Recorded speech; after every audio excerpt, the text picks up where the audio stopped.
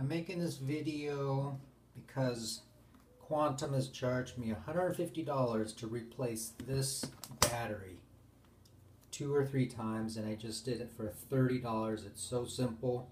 Unscrew that screw, this, and you have to sort of jiggle it out because the whole unit comes out in the circuit board.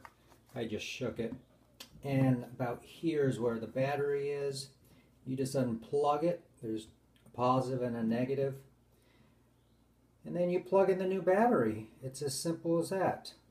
They wanted $150. I did it for $30, and don't ever pay Quantum to basically do anything. God, they're ripping us off. All right. Happy shooting.